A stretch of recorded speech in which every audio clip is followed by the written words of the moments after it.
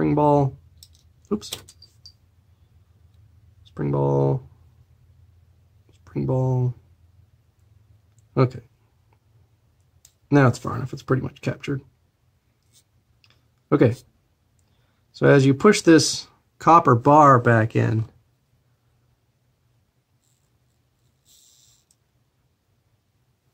these two little tiny pins on this end push towards the front of the camera. And what they would normally be doing is, this is the wrong end, but it's the same idea. These shutter plates, there's two of them stacked like that, and they slide over and they catch on these pins. Come on. They catch on these pins, and then when you release the shutter button, which is right, come on.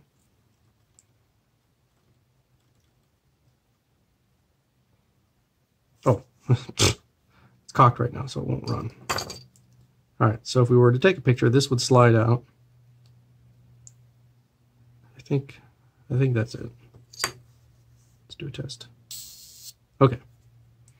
So, you push the shutter button, those two pins retract, which would then release the steel strip, which then zips across from these two springs in front of the lens, and there's two windows that slide past each other. So it's kind of a focal plane shutter, but it's not in the focal plane. It's curtain shutter. That's what it is. And as you saw,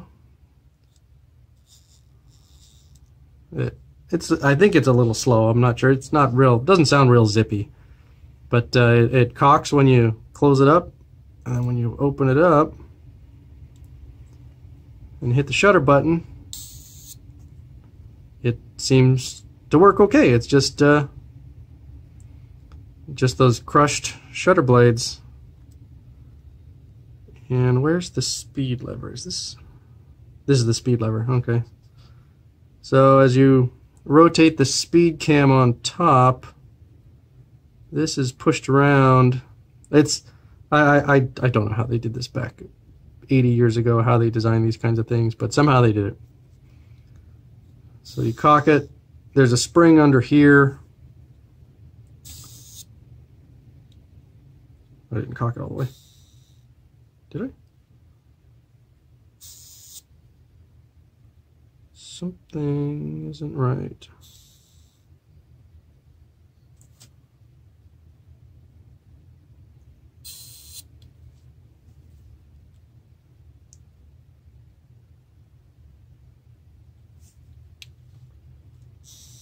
Oh well. Either way, so that's how it's supposed to work. Oh wait, there it is. There. Yeah, it's sticky, or there's a tired spring in here. Somehow there's a spring you can adjust, but I haven't been able to find it. It's part of that problem of old instructions and trying to read someone's, trying to translate someone's written word into physical parts, but there's some sort of a spring you can adjust that puts a little more tension on the works and gets it to function what it was. This little lever right here is supposed to pop up and catch on this silver finger right here, which is your shutter release, and that wasn't popping up on its own. So watch, see, now it's, oh wait, crud. Gotta open the camera first. Click. Now when you push this, it runs. Let's try that again. There, now it's snapped into position on its own. And this thing, if you... There's the speed control.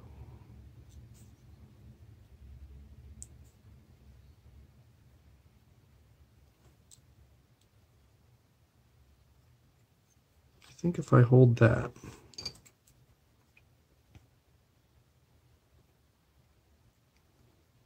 and hit the shutter,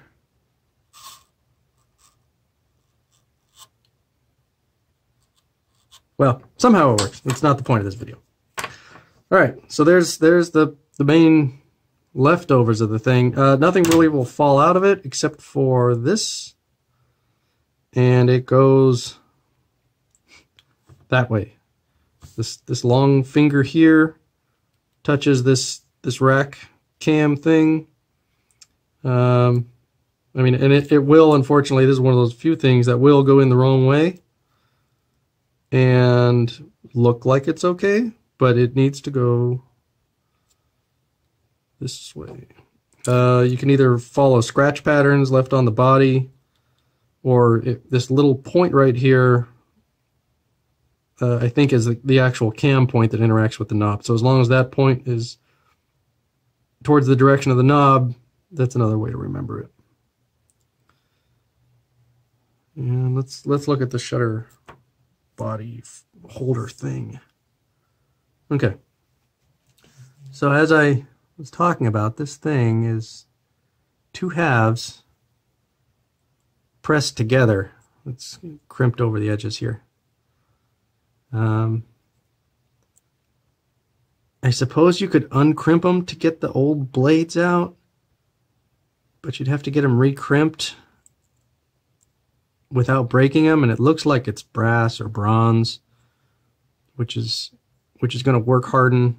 It could survive. Maybe it'll slide off. Let's see if that'll work. Looks like I might be able to slide it off this way.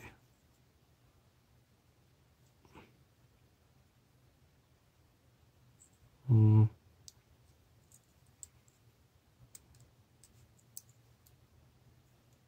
don't think it's going to play ball.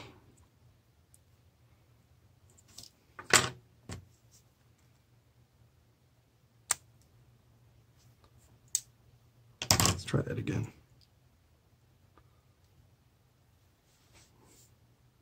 Nope. So right now I've still got the springs inside of there and trying to deal with the blades. Let's see if I can fish them back out the other way. Actually, I'm not going to be able to.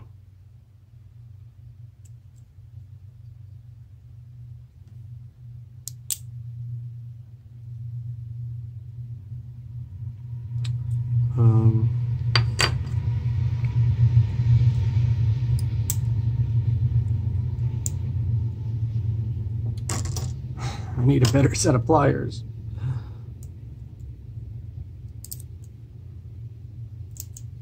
Basically, at this point, I'm just taking it out piece by piece, and it's tearing more often than it's coming out nicely.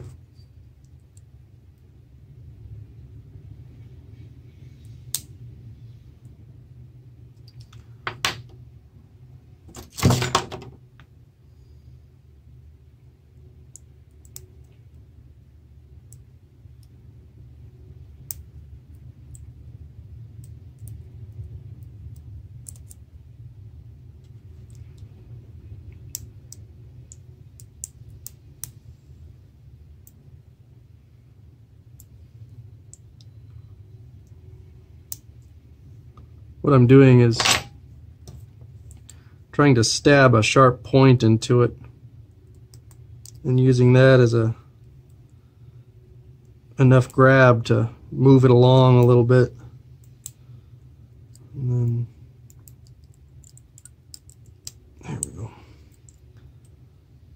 Kind of like a can opener. Getting what I can through the window and lifting up on it to split it so I can fish two halves out of this hole that I've got to work through.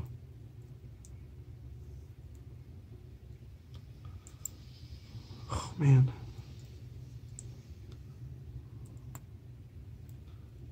They are paper thin and razor sharp.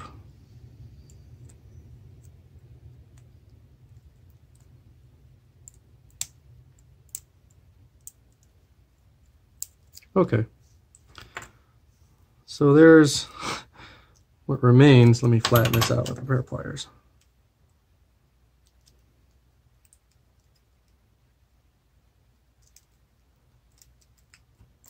I should have brought some smaller pliers with me, but I was hoping in vain that it would just be something simple and I would get lucky and have gotten a bargain. This was cheap anyways, but so there's a little bit of it.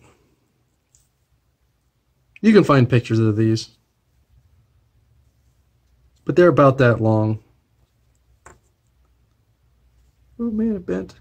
This thing is very, very soft. It's probably, if you did bend it, you could probably get some new shutter blades and gently slide them in there and make sure that they run absolutely smooth if you did bend the housing like I'm doing.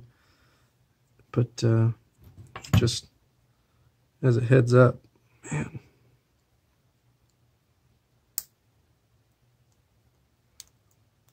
I'm going to try to get this one out in one piece.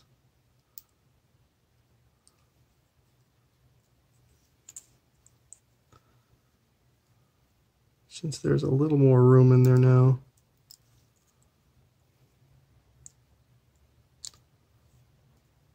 Or at least I'd like to believe there's a little more room.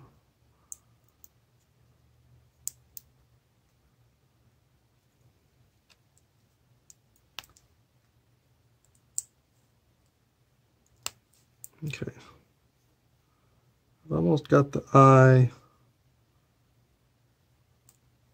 There we go.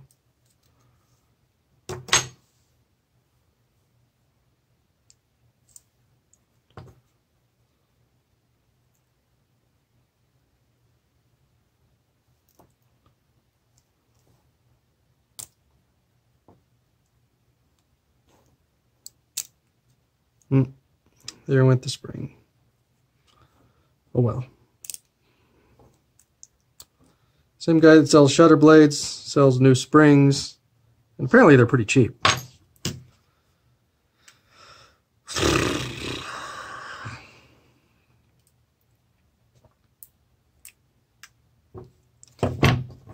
don't want to use those.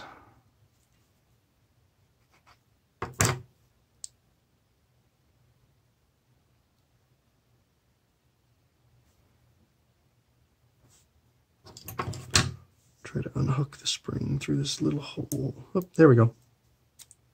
And there it is. And this is one of the windows that slide past each other to make the images or let light in.